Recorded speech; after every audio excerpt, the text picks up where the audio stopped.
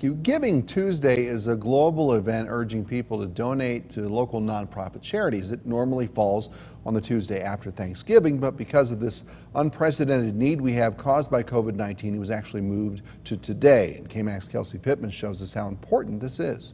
Instead of directing our fundraising efforts towards growth, we found ourselves fighting for survival. COVID-19 is affecting nonprofits of all kinds, including established organizations like CASA of the South Plains. The last count, we're looking at a loss of over 50,000.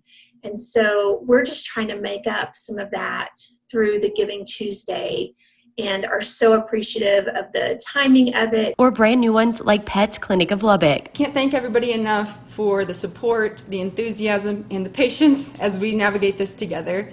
And we can't wait to serve you guys soon. That's why Giving Tuesday was moved to May this year, hoping to give these nonprofits the extra push they need. Thank you for supporting all the nonprofits across the South Plains, especially during this time of COVID. While donations are the main focus, there are other ways you can help too, like volunteering or helping fundraise. Time, your labor, sharing our posts, anything of that nature, anything that makes you feel a part of your nonprofit. It's all important to the mission so that they can continue to give back to those in need. This ministry has changed my life, it's blessed me, and now I'm blessed to be able to bless the women in ministry also.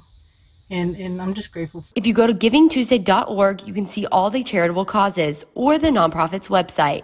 Clicking on the Donate to Lubbock button and providing the means to continue to provide hope to so many people in need in our area. Kelsey Pittman, KMAC News. All right, Kelsey, thank you. Hope folks keep that in mind tonight.